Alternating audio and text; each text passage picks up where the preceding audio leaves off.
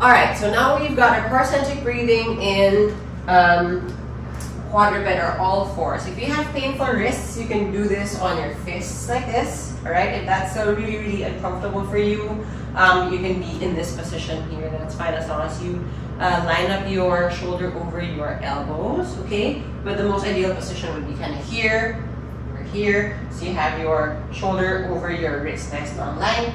Squeeze your knees back so your knees are directly under your hips. Open the knees up a little bit. Okay, so if you can do this to a mirror or take a video, make sure that you're not sinking your belly. And also have a feel of your body. Is my butt turned up? Is my tailbone turned up? You want to make sure that it's nice and neutral. So a slight little draw in the navel is also beneficial here. Alright, so we're going to practice our breathing here. We're going to be, so the purpose of this is to help your abs remember to create tension in a nice distributed way against gravity in this position. Okay, so let's try inhaling into the rib cage,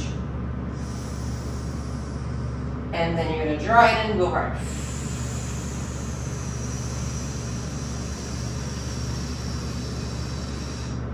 And again, inhale. So breathing into the sides, and you're going to draw in as you exhale hard. And again, inhaling. And draw in.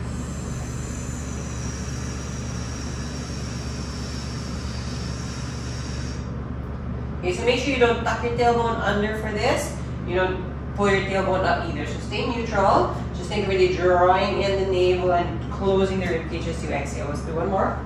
Here we go. Inhale into the ribs.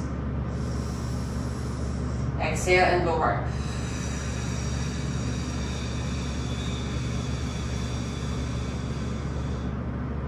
Right? Off you go.